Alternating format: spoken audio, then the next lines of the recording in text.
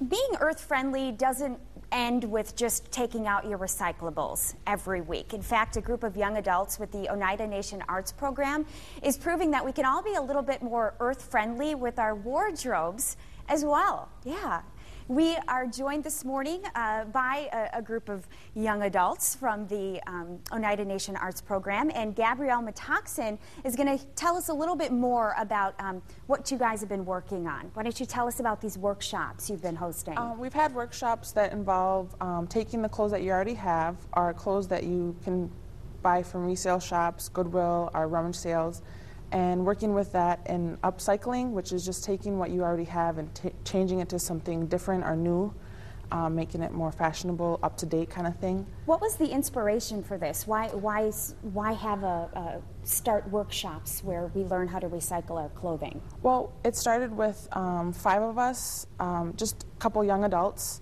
We started a Young Adults Creative Club, and we brainstormed, we wanted to do a fashion show, and with that we wanted to do something that was healthy for the environment, kind of going green kind of thing like that. So we combined the two and said, let's go with fashion design, upcycling. And we have some models here, you know, others who have been a part of this program, and let's start with you on the end here. Why don't you tell us how her outfit has been recycled? Okay, she has a skirt that's made out of a t-shirt.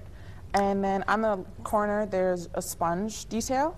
Her backpack is actually plastic bags fused together by just ironing them. And then duct tape is how we assembled it. I would never guess that skirt is a t-shirt. Yep. Very cute.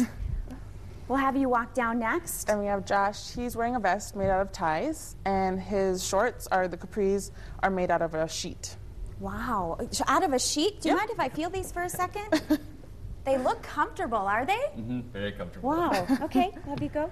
Then we have Skylar, and she's wearing a tank top. It used to be a t-shirt, and then it's detailed with raised beadwork.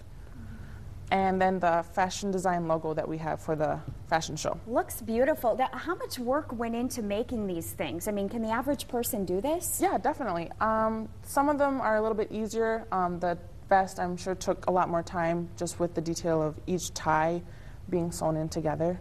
Okay, so tell us about the fashion show you're hosting tonight. It's free. Yep. Mm-hmm. And tell us about it and what people will experience.